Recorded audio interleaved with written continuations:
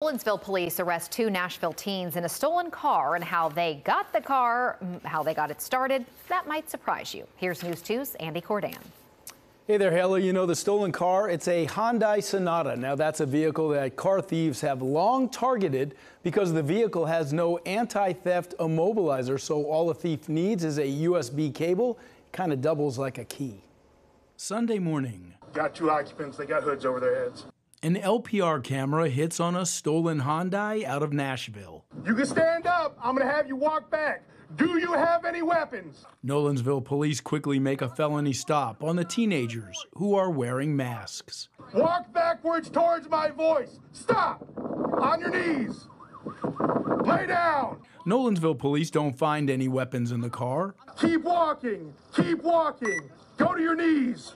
But they do find a screwdriver and a stripped ignition system. One of them had made mention that they knew the car was started with a device other than a key. To move the car out of the road, Sergeant Josh Combs shows the other officers how he says the teen stole the car using a USB cable that's hooked up to a cell phone, something that thieves have been watching on the internet for years.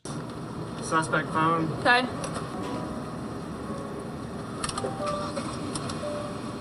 Wow. Well, so that was interesting, was you needed to move the vehicle out of the road. Correct. The vehicle was not running. Right. You did not have a key. No. But you did have their phone and a cord and a USB port, and you started the car. Correct.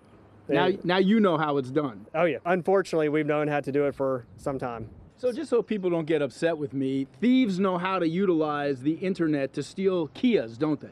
It has been well known how to do this, unfortunately. And so why are we still able to do this? I don't know. That would be up to the auto manufacturers to change how they construct their cylinders. Yeah. So how do you protect yourself? Well, police say start by locking your doors. In this case, investigators say the bad guys didn't break any glass or pry open the doors. Send it back to you, Bob.